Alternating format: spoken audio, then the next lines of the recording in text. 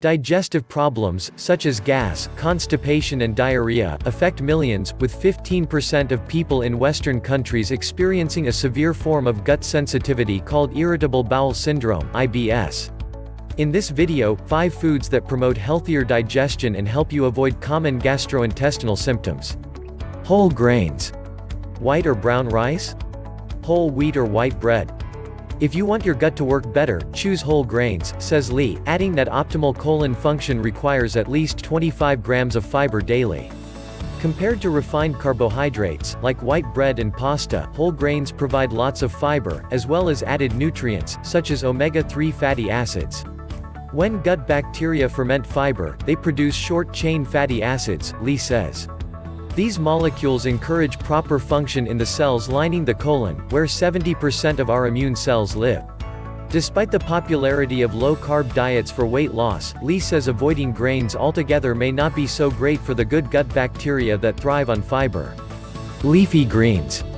Leafy greens, such as spinach or kale, are excellent sources of fiber, as well as nutrients like folate, vitamin C, vitamin K and vitamin A. Research shows that leafy greens also contain a specific type of sugar that helps fuel growth of healthy gut bacteria. Eating a lot of fiber and leafy greens allows you to develop an ideal gut microbiome, says Lee, referring to the trillions of organisms that live in the colon. Lean protein. People with IBS or bowel sensitivity should stick with lean proteins and avoid foods that are rich in fat, including fried foods. We know that high-fat foods can trigger contractions of the colon, Lee says, noting that fat content is just one reason to avoid red meat. Red meat also promotes colon bacteria that produce chemicals associated with an increased risk of clogging the arteries. Low fructose fruits. If you're somebody who's prone to gas and bloating, you may need to reduce your consumption of fructose, or fruit sugar, says Lee, pointing out that foods like apples, pears and mango are all high in fructose. Berries and citrus fruits, such as oranges and grapefruit, contain less fructose, making them easier to tolerate and less likely to cause gas.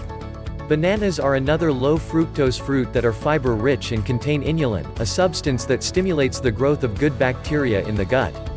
Avocado. Avocado is a superfood packed with fiber and essential nutrients, such as potassium, which helps promote healthy digestive function. It's also a low-fructose food, so it's less likely to cause gas. Foods like nuts and avocados are really nutrient-dense, says Lee. They also have a lot of fat, so you have to eat them in moderation.